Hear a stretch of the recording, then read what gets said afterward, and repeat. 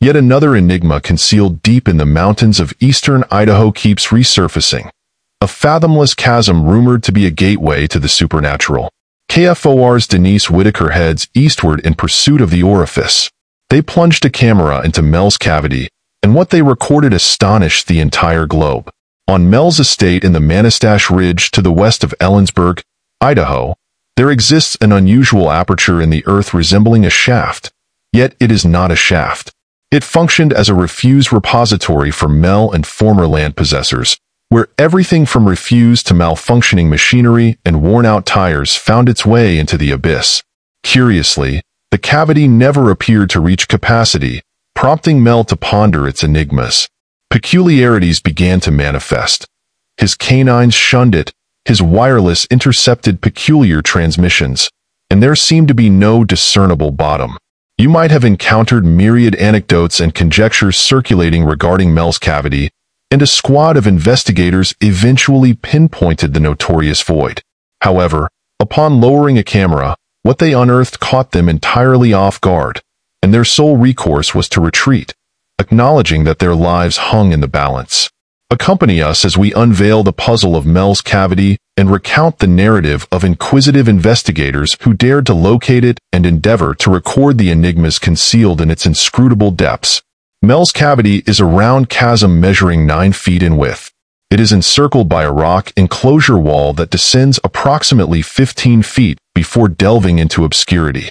What's captivating is that not only Mel Waters and his spouse deposited objects into this enigmatic void, but his nearby inhabitants also participated and contributed to this unusual chasm for years preceding Mel's arrival. In actuality, Mel's nearby inhabitants assert they couldn't recollect a period when the cavity didn't exist. Presently, what perplexes everyone is the absence of sound when items are cast into the cavity. No reverberations, no sign of a bass. Mel Waters grew inquisitive and resolute.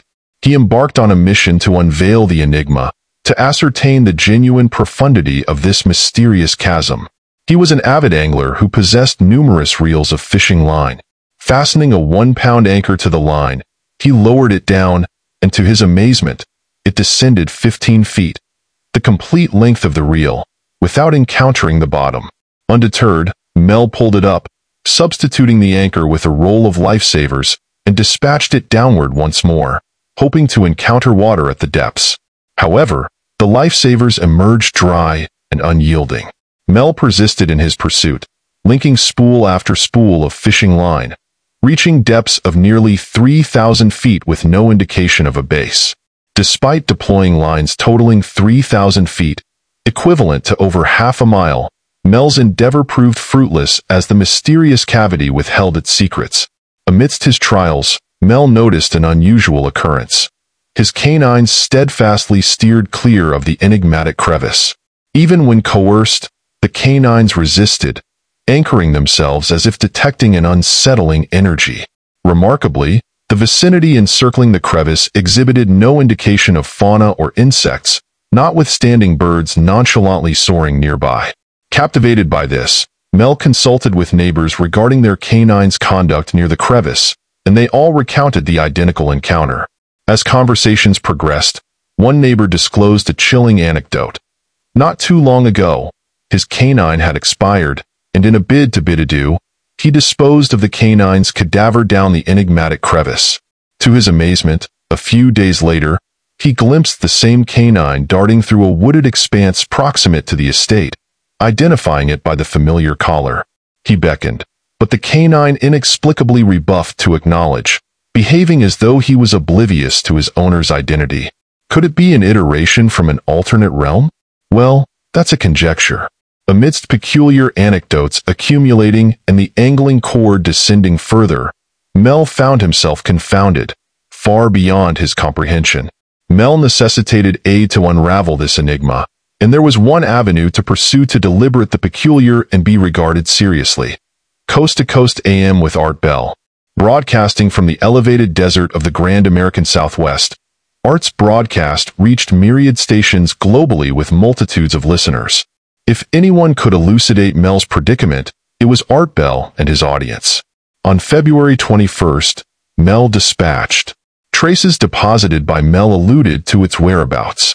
The day succeeding the primary transmission, as Mel revisited his estate, he encountered the entrance obstructed, the United States military. Indeed, the authorities had gotten wind of the crevice, and they coveted exclusive entry. Following the Friday evening presentation, Mel discerned helicopter commotion encircling the estate, persisting into the subsequent day. Mel remarked that the crevice might impact the surroundings. Fauna shunned it, yet flora flourished. Radios behaved oddly, bring one in proximity to the crevice.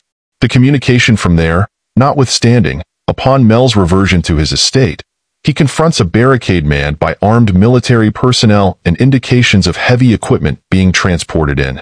The rationale provided is an aircraft mishap on the premises, yet there's no documentation, no conflagration, no fumes. Despite this, Mel is refused entry until a thorough investigation of the alleged crash is executed. Upon requesting to converse with the individual in authority, a civilian-clad individual apprises him that the property might no longer be under his ownership, with implicit warnings of uncovering a narcotics laboratory on the premises if he refuses to comply. In defiance, Mel discusses the possibility of approaching the media. The individual in command disregards his threats, remarking, "Go ahead and articulate." No one would lend credence to it. Nevertheless, Art Bell and his audience would indeed lend credence to it. Several days later, Art contacts Mel for an update. Mel recounts that a neighbor witnessed a somber ray emanating from the crevice, puncturing through the clouds, a darkness unlike any witnessed previously. Now, I must mention, Mel didn't personally observe this, but as per Art Bell and numerous callers, this region of Washington is a hub for UFO sightings, vanishings, and other inexplicable occurrences. The callers proffered their own interpretations. Some conjectured the crevice might intersect with the ley line, forging a gateway to another realm or perhaps even through time. They postulated that anything tossed within it simply dissipated, conceivably accumulating in an enigmatic heap in an alternate existence. You know, a mound of refuse, antiquated devices, and hapless creatures. And there was this solitary caller who floated the notion that it might serve as a passageway to the subterranean earth, yes, akin to an underground railway. The conjectures continued to flood in. Art Bell, barred from accessing his estate any longer, sought insights from locals for further information. An aged neighbor divulged details, recalling that in bygone years, there were stone pillars encircling the crevice. The listeners promptly cautioned Mel that phoning into the broadcast could be imprudent, as, well, the authorities might be eavesdropping. The broadcast draws to a close, and Mel pledges to return. Presently, the television crew journeyed to Ellensburg to delve into this matter. What did they discover? No crevice located. Nevertheless, in the vicinity, they stumbled upon copious military schematics and intelligence strongly suggesting that the military had either been present or still lingered nearby. It would be years later when Mel alleges he was propositioned with a lucrative $1 million annually to lease his estate, albeit with a stipulation. Sign a confidentiality agreement, vacate the premises, depart the country immediately, and never return. Mel accepts the proposition and establishes residency in Australia for an extended period. However, as you know, the heart yearns for what it desires, and Mel begins to pine for his kin, prompting him to contemplate a clandestine return to the United States for a visit.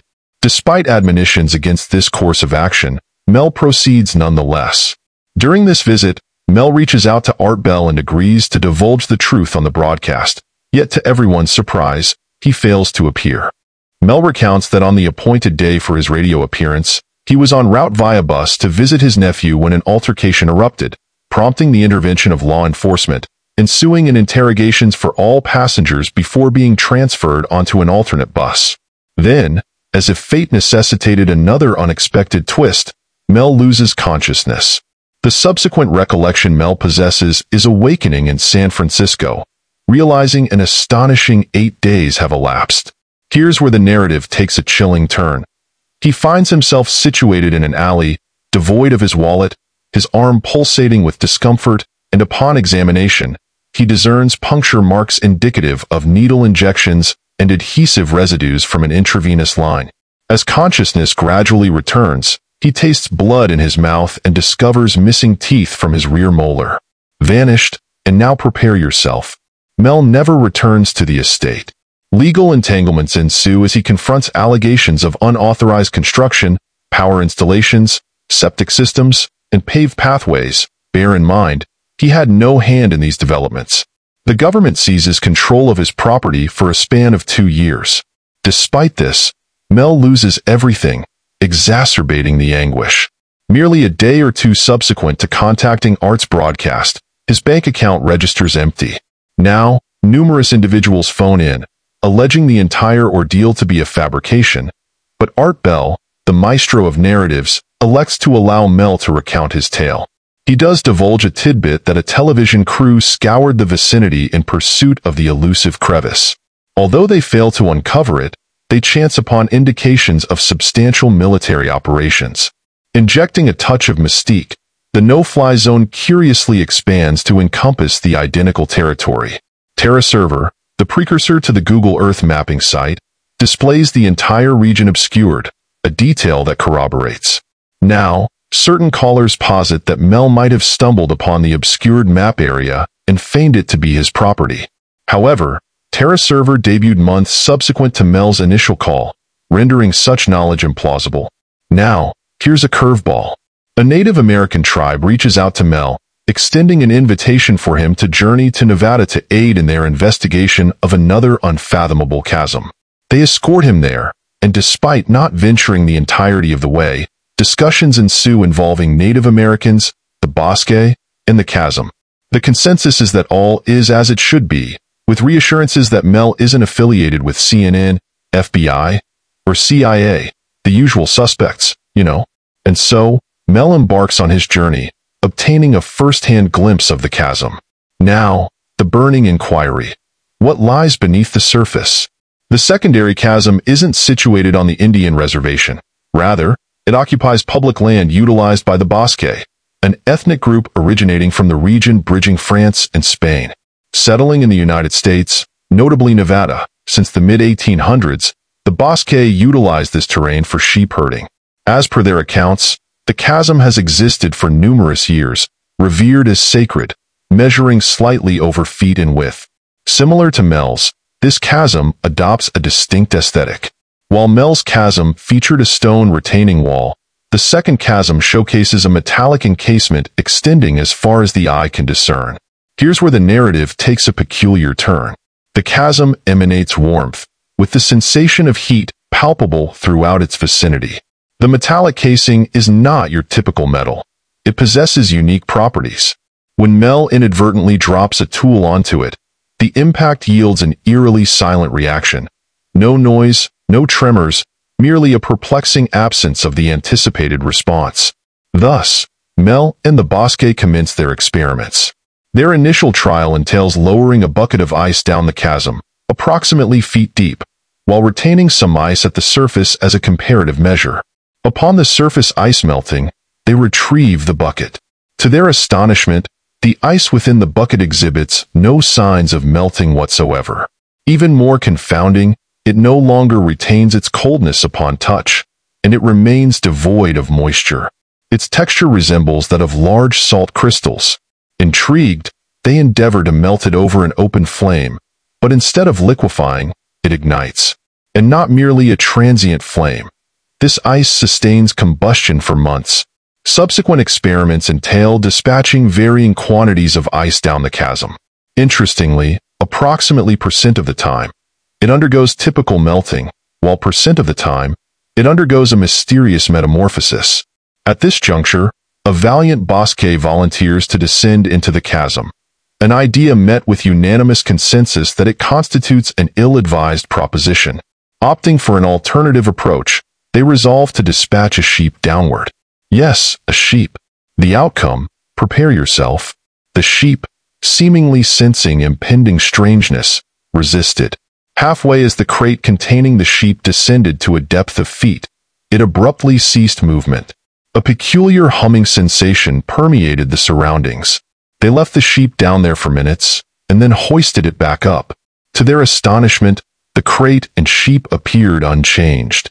However, upon closer examination, The sheep was lifeless. The encounter left them spellbound, eliciting a profound sense of the extraordinary, verging on the spiritual. The Bosque, adept in the art of sheep butchery, wasted no time in swiftly conducting an autopsy on the enigmatic sheep. Brace yourself for what transpired. As they scrutinized the sheep, a disconcerting revelation emerged. It appeared as though the sheep had been cooked from the inside out.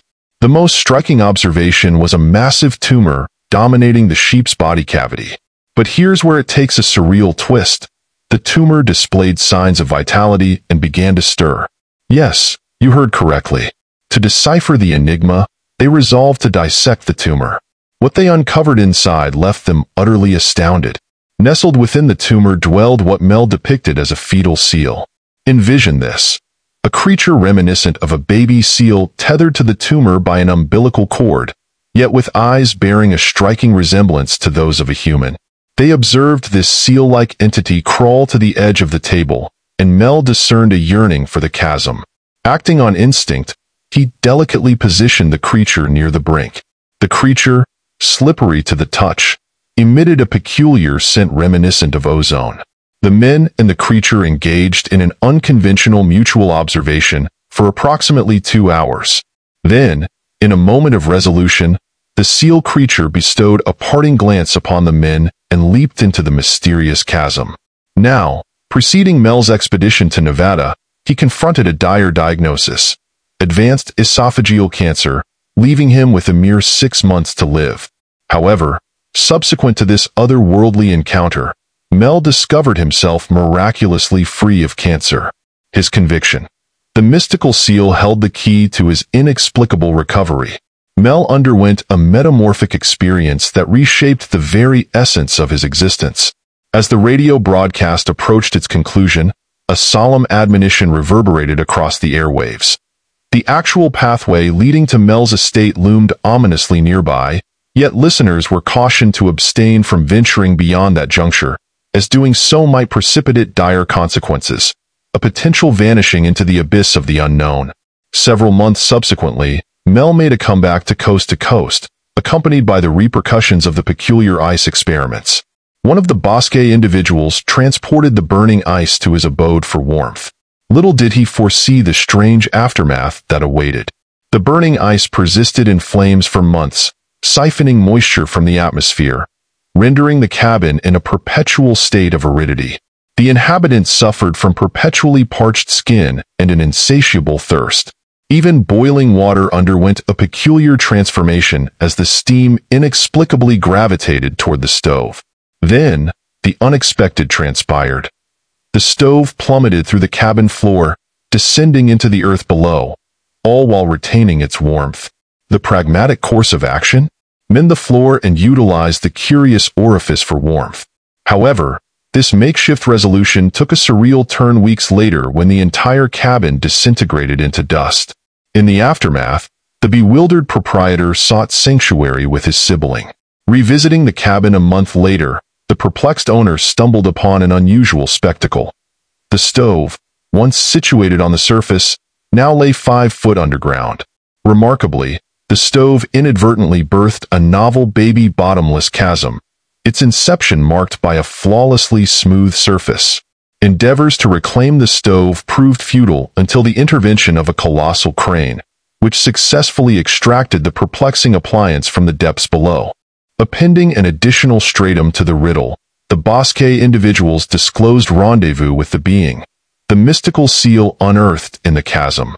Regarded as a benevolent entity, the mystical seal assumed a spiritual significance for the Bosque, nurturing a profound rapport with the incomprehensible forces in motion.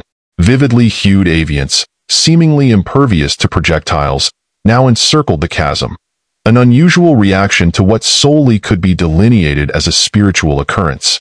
The Bosque and their distinct perspective construed the avian presence as a reaction to their interaction. In a stunning revelation, the Bosque asserted that the mystical seal communicated with them via a series of beeps and clicks over the wireless, a dialect they purportedly comprehended. As per their conviction, the entity conveyed cautions regarding the perilous essence of the ice, understanding its potential for calamitous repercussions if it were to fall into malevolent hands. Art Everett, the interrogator, pursued evidence of this correspondence, and the Bosque didn't disappoint. They had documented everything. Over the ensuing hours, several additional hypotheses were entertained. Art succeeded in persuading Mel to reappear on the broadcast, pledging to bring forth recordings, photographs, videos, and every shred of evidence he could amass. Mel consented to embark on a return journey to Nevada for this endeavor. The call drew to a close, and the broadcast concluded. Strangely, Mel fell silent. He failed to respond to Art's attempts to contact him, and eventually, the connection was severed. 5 years elapsed, marking the denouement of Mel's chasm narrative, leaving behind a plethora of unresolved inquiries. Among Art Bell's memorable episodes, Mel's chasm ranks among the foremost. So, how much of the narrative can be corroborated? Let's commence with the chasm's whereabouts. Although TerraServer obscured that section of Washington, Google Earth subsequently unveiled it. Nevertheless, if the military indeed seized control of the property, they likely obscured the chasm. Despite years of investigation, numerous sites surfaced, yet one on Google Maps stood out. An individual took the initiative to visit the locale and document its contents. During one of Mel's telephonic exchanges, he referenced 2 antiquated edifices on the property, with one ultimately succumbing to snowfall. This aligns quite neatly with the description. Additionally, something captivating lies on the premises.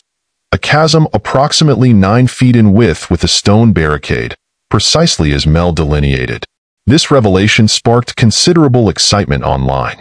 However, the fervor waned as the chasm proved to be an ancient well with a discernible bottom. Numerous individuals on the internet profess to have located Mel's chasm, but the veracity is, it remains elusive, at least for the time being. Now, let's delve into Mel, a figure as intricate as the enigma itself. Public records fail to document any individual by the name of Mel or Melvin Waters residing in the vicinity. Nevertheless, some speculate that he employed an alias to safeguard his identity. Now, here's a substantial blow to the story's credibility: the absence of photographic evidence. In each exchange, Art presses Mel for photographs, yet at times, Mel contends that he forgets to capture them, a notion that appears implausible. On another occasion, he asserts that cameras malfunction in proximity to the chasm due to interference, or he possesses photographs and recordings, but they're not readily accessible. He pledges to dispatch them when feasible. In Mel's defense, he refrains from capitalizing on any aspect. Even if this were a fabrication, he could have reaped considerable profits by vending t-shirts, books, counterfeit photographs, anything. People would have purchased them solely for the allure.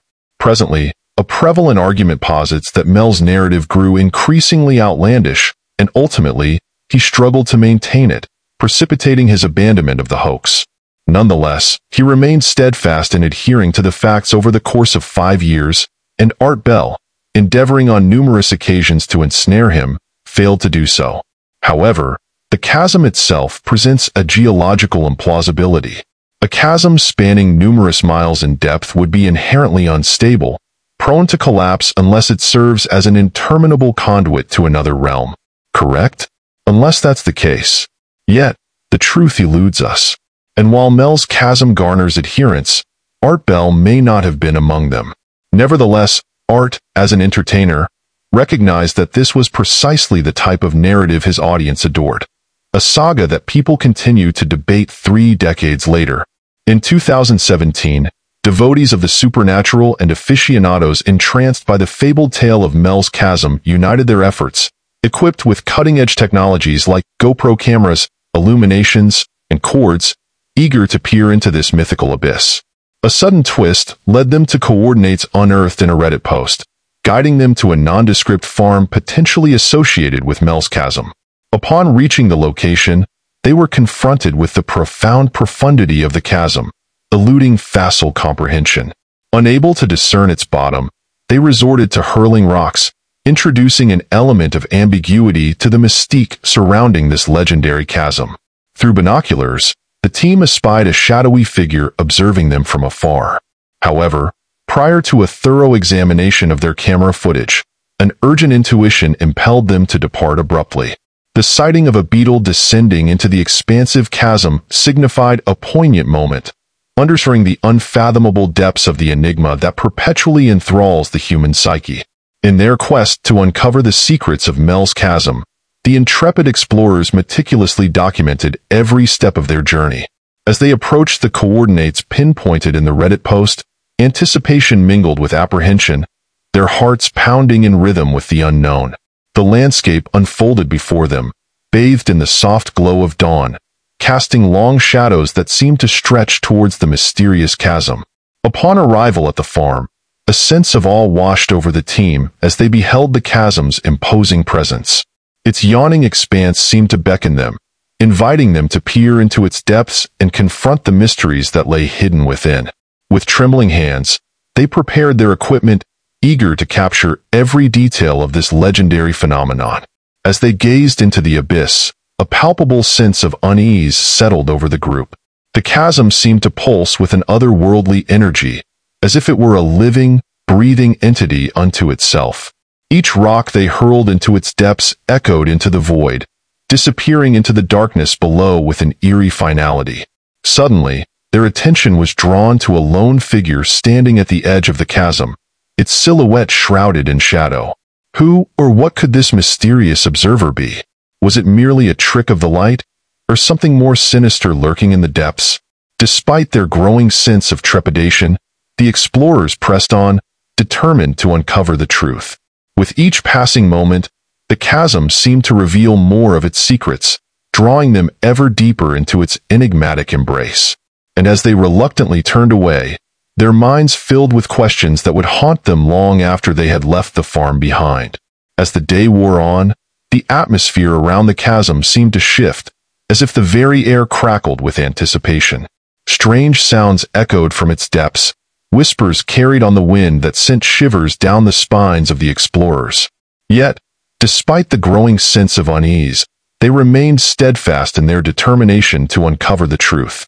With nightfall looming on the horizon, the team braced themselves for what lay ahead. They huddled together, their senses heightened as they prepared to venture further into the unknown. Each step brought them closer to the edge of the chasm, their hearts pounding with a mixture of fear and exhilaration. As they peered into the darkness below, their flashlights casting long shadows that danced across the walls of the chasm, they caught glimpses of strange formations lurking in the depths. Twisted shapes and eerie shadows seemed to shift and morph with each passing moment, defying explanation. Suddenly, a piercing cry cut through the silence, echoing off the walls of the chasm with haunting clarity. The team froze in terror, their minds racing with thoughts of what could be lurking in the darkness. Was it merely a trick of the imagination, or something far more sinister? With trembling hands, they continued to document their findings, each frame captured on film a testament to their courage and determination. And as they finally turned to leave, the chasm looming behind them like a silent sentinel, they knew that their journey was far from over. The mysteries of Mel's chasm would continue to haunt their dreams, a reminder of the boundless depths of the human spirit and the endless quest for knowledge and understanding. As the night descended, the chasm seemed to come alive with an eerie luminescence, casting strange shadows that danced along its walls. The explorers felt as though they were being watched, unseen eyes following their every move from the depths below. Despite the rising sense of unease, they pressed on, their curiosity driving them forward into the unknown. With each passing moment, the chasm seemed to reveal more of its secrets, drawing the explorers deeper into its dark embrace. Strange symbols etched into the rock walls hinted at ancient rituals long forgotten, while faint whispers carried on the breeze spoke of untold horrors lurking just beyond sight. As they descended further into the abyss, the air grew thick with tension, every sound magnified in the oppressive silence. Each step seemed to echo through the chasm, reverberating off its walls with a deafening intensity. Yet, amidst the darkness and uncertainty, a sense of awe and wonder pulsed through the explorers' veins, driving them ever onward in their quest for truth. Suddenly, a blinding light pierced the darkness, illuminating the chasm with an otherworldly glow. The explorers shielded their eyes, momentarily blinded by the brilliance. When they looked again, they found themselves standing on the brink of a vast cavern, its walls adorned with strange symbols and artifacts from a bygone era. In that moment, they realized that Mel's chasm was not just a hole in the ground, but a gateway to another world. A world filled with wonders and terrors beyond their wildest imagination. And as they stood on the threshold of this new realm, they knew that their journey had only just begun. Amidst the quest to untangle the enigma of Mel's chasm, the expedition delved deeper into symbolic strata, echoing humanity's enduring allure towards the arcane and the unknown. It reflected upon the intrinsic human qualities of exploration, the insatiable thirst for knowledge, and the timeless pursuit of unraveling the mysteries that lie beyond our understanding. What insights do you have to offer on this intriguing subject? We invite you to share your thoughts in the comments section below, and don't forget to subscribe for more captivating content.